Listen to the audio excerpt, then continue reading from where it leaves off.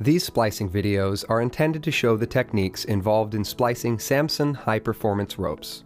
Some repetitive sequences have been edited for time. Watch the video to become familiar with the individual steps of the splice. When performing the splice, follow Samson's written instructions for the step-by-step procedure. Written instructions at samsonrope.com.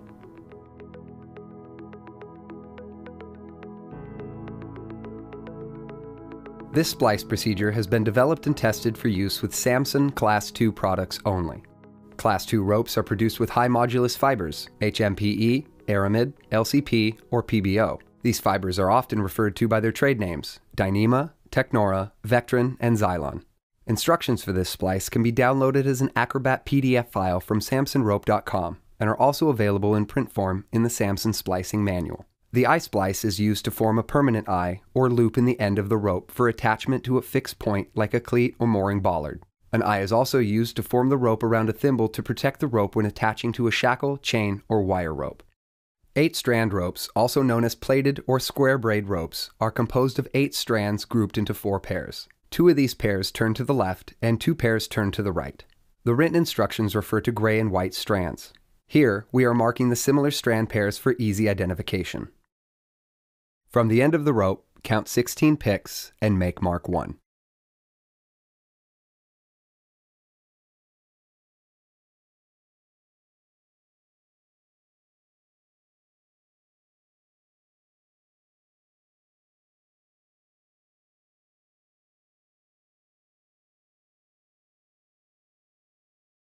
Form the desired size of eye in the rope and make mark 2.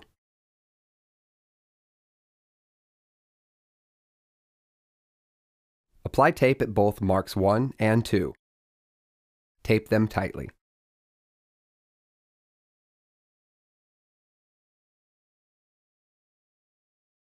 Now, mark all the strands that rotate to the left.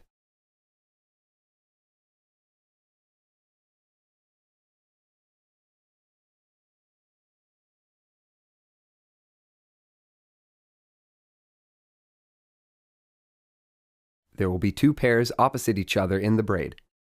These are the same as the gray pairs in the written instructions.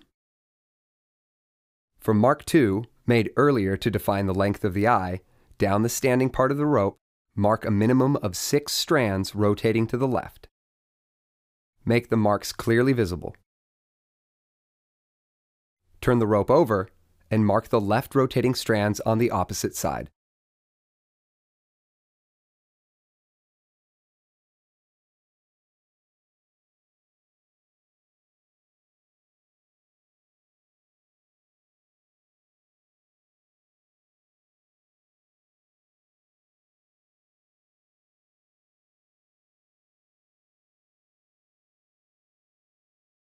Marks need to be clearly visible.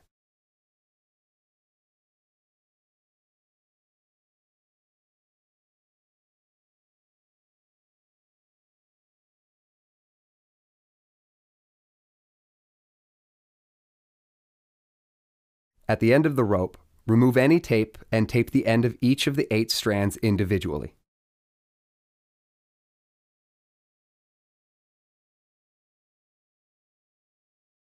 Be careful to hold the strands securely to keep them from fraying too much.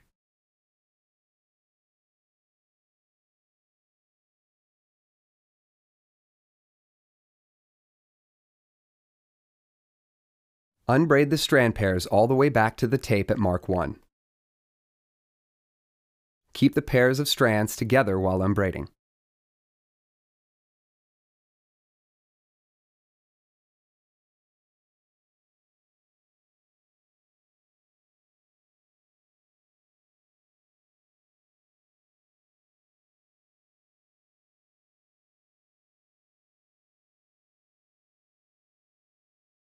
The strands are twisted around each other in the pairs.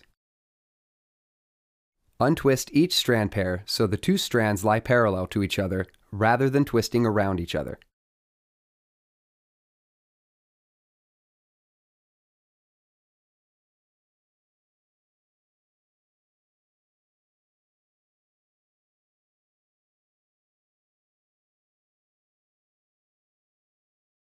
Tape the ends of each pair together. Repeat for all the 4 strand pairs. Arrange the strand pairs as shown. The marked pairs should be at the top and bottom of the braid, with the unmarked pairs to either side. After bending the rope to form the eye, pull the unmarked pair that is closest to the standing part of the rope over the rope as shown. Be careful not to add twists to the rope. Routing is the first round of tucks with all 4 strand pairs. The marked pairs will be tucked under unmarked pairs, and the unmarked pairs will be tucked under marked pairs. Begin with the marked pair at the top. Tuck it under the unmarked pair closest to the mark made earlier to define the size of the eye.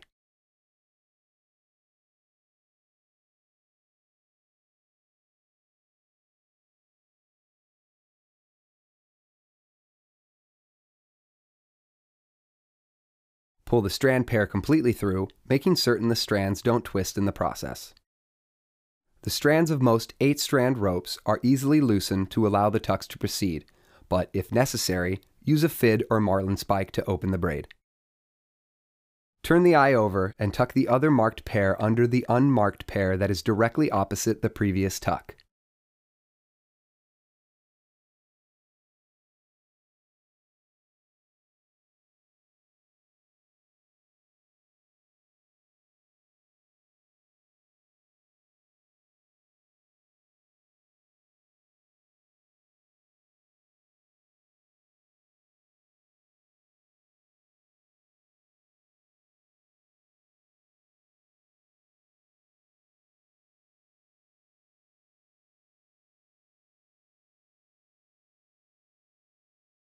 Now, tuck the unmarked pair under the marked strands closest to the first 2 tucks.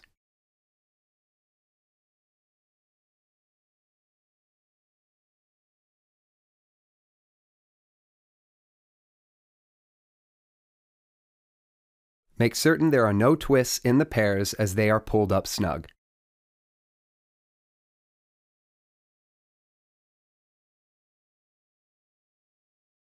Pull the strand pairs snug, but not tight.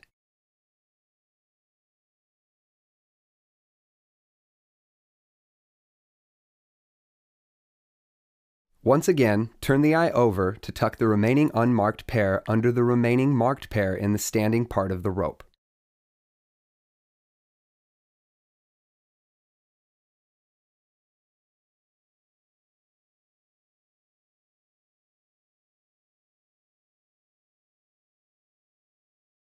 After turning the eye a few times, it's easy to get the strand pairs confused. It helps to keep the strands organized as you work. With the first round of tucks made, pull all strands up snug. Check for any pairs that may have twisted in the process and correct if necessary. When properly routed, the strand pairs being tucked will follow a pair of strand pairs through the braid. Marked pairs go under unmarked pairs and follow the marked pairs in the rope.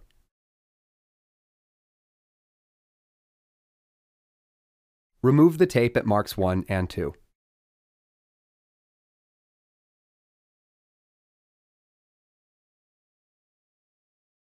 Continue tucking the strands, marked under unmarked pairs and unmarked under marked pairs until 6 full tucks with all 4 strand pairs have been completed.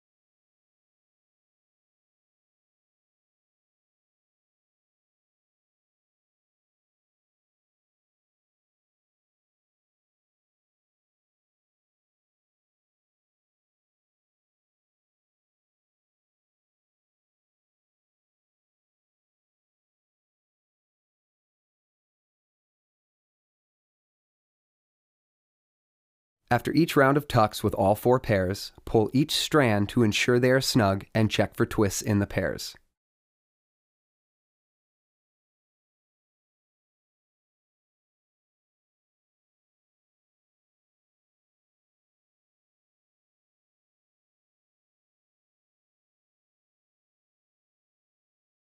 Continue tucking the strands until 6 full tucks with all 4 strand pairs have been completed.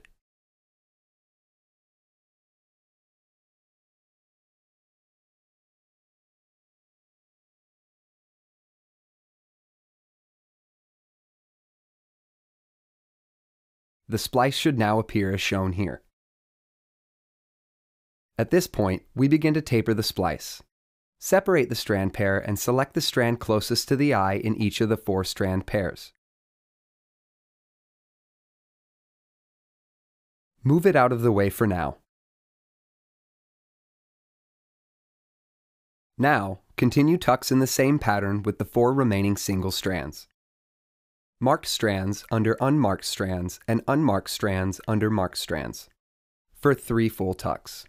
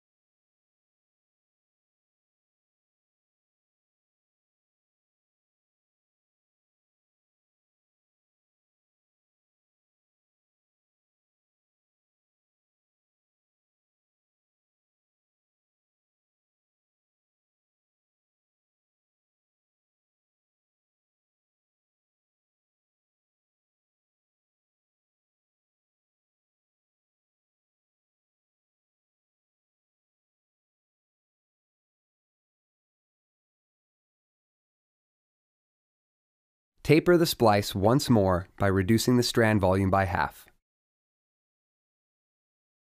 Count the number of yarns in the strand, separating into 2 groups.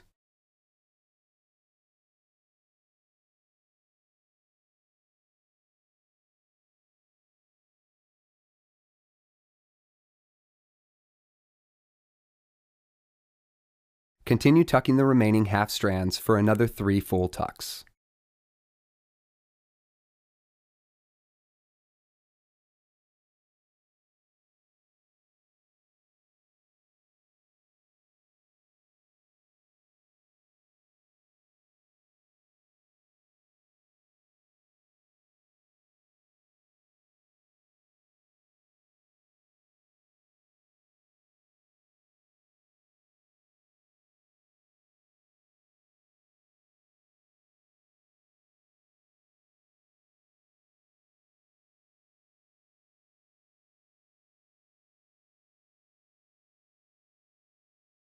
Tape and cut off the remaining strands as before, leaving tails long enough so the tails won't disappear into the braid when the rope is loaded.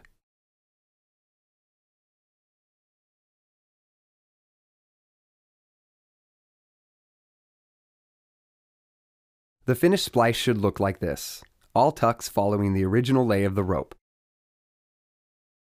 If a more finished appearance is desired, the tails can be taped to the body of the rope.